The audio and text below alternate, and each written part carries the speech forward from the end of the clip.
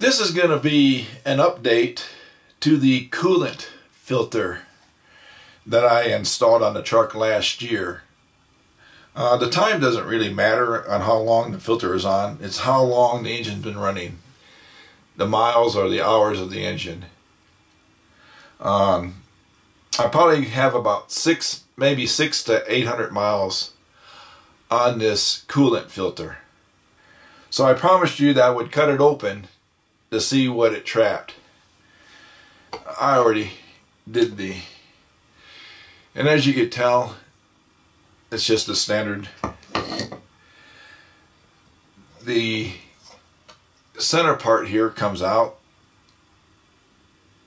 There's that. Then as you can tell, this here was all covered with the light powdery stuff, like talc, like really fine rusty particles.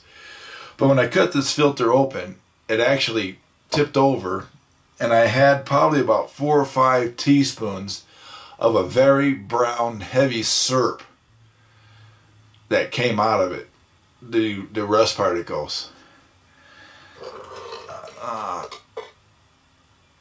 But here's the filter itself.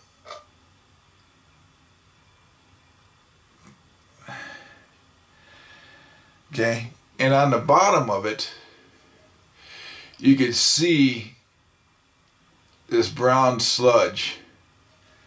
And I'll take this out and show you the quantity of this in here.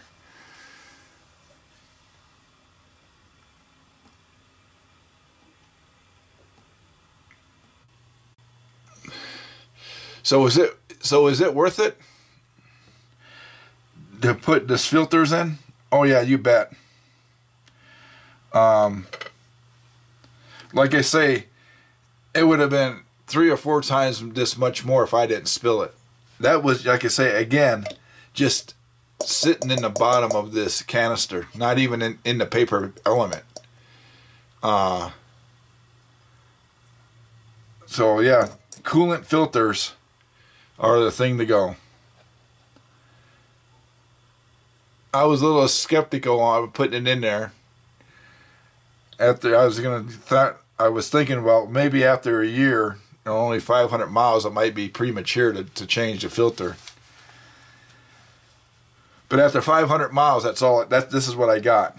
That's how much rust it collected. Now, will the next filter that's already installed on the truck, will that collect just as much? Or is it cleaning the system out to where it will take 2 or 3 years to collect this much material? So I'm going to leave it in for 2 years and see what happens. I won't make a